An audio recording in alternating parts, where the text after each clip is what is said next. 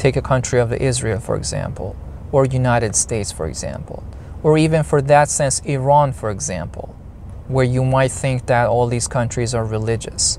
What is happening in all these three countries are a major hub in the world. People are losing their beliefs. They're becoming atheists. And this is a threat to the global world order. They don't want that to happen. This is why you have this October 7, 2023 resurgence where the Israeli government itself conspires with these foreign recruits that they put together to attack Israel. Why? So they can create a fear factor among the Israelis. You know, essentially it's a cult telling them, listen, you know what, if you set your foot outside of the border of Israel, they're gonna get you. So if you let us do what we're doing and shut your mouth, we're gonna be able to handle this. Essentially, they have hijacked these poor people.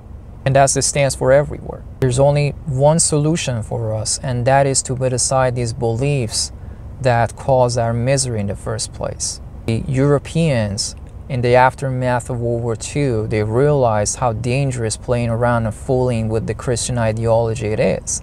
So they formed the European Union, and now they live with each other in harmony. However, what is criminal about these people is that they understood that now they can implement the same religious fraction and fragmentation ideology of Judaism versus Islam in another part of the world.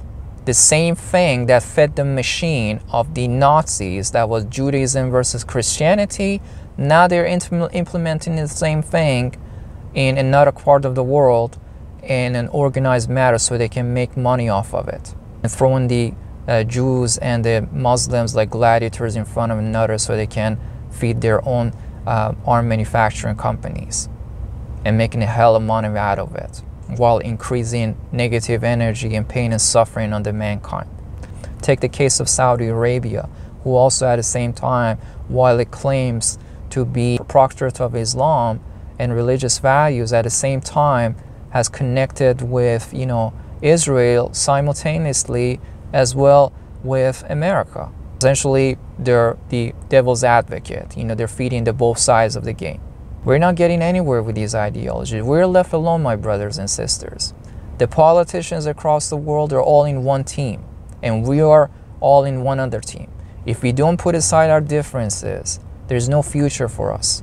Perpetually, they're using our own psychology to create a rift among us and make sure they can control and have a grip on us.